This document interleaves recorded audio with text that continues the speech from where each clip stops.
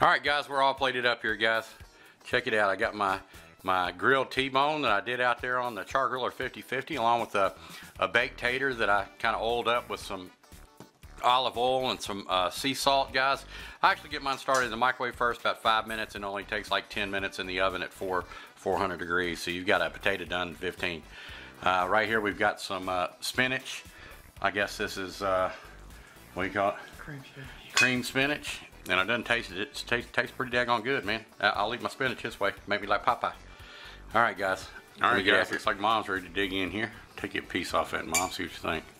Now, I marinated these with a little bit of Italian dressing.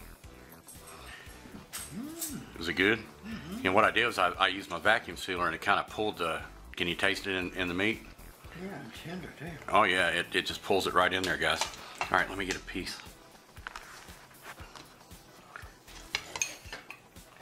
Uh-oh. I got a little citrusy. Mmm.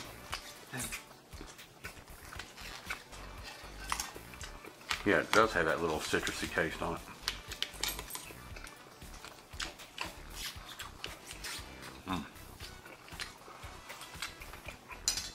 Now I put a little bit of the bone-sucking sauce seasoning and rub on mine. It's pretty tasty.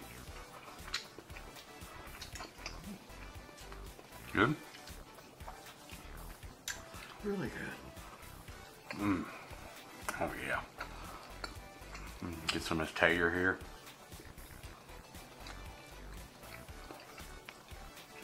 Oh yeah. Mmm. What a feast. A little bit of Italian bread.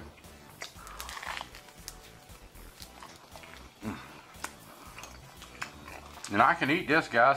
Now, I don't just like plain spinach. But this is actually pretty daggone good.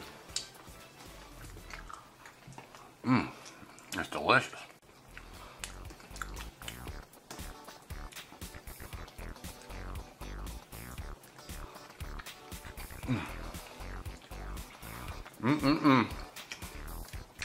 Well, guys,